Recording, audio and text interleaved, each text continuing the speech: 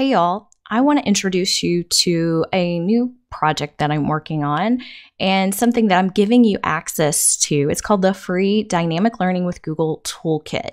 And essentially what this is taking my dynamic learning framework that is in my book, and you'll find it all over the Shake Up Learning blog, and applying some strategies for the classroom and showing you which Google tools would work well for accomplishing that task in the classroom. So I wanted to give it some context.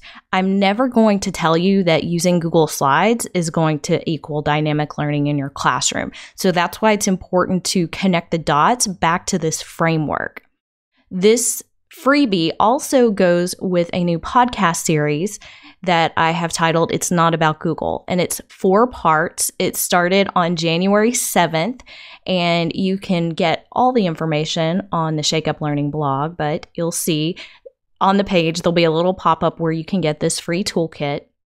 But the blog post and the show notes and everything are here. You can listen to each episode on the page. And I just wanted you to get some context for how this little freebie works.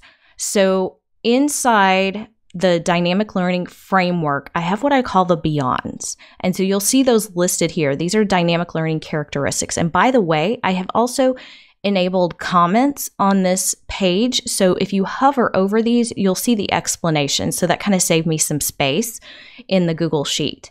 But you'll see the dynamic learning characteristic. You will also see the strategies for accomplishing this in your classroom, as well as a little bit of an explanation of what that task might look like, and then a list of different Google tools.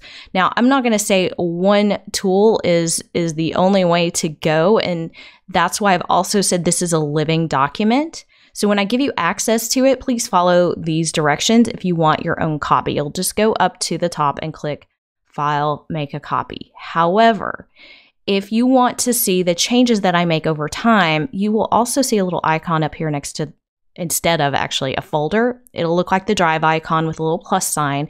And when you click on that, it will add it to your drive. So you'll be able to see my file in your drive and you'll be able to search for it.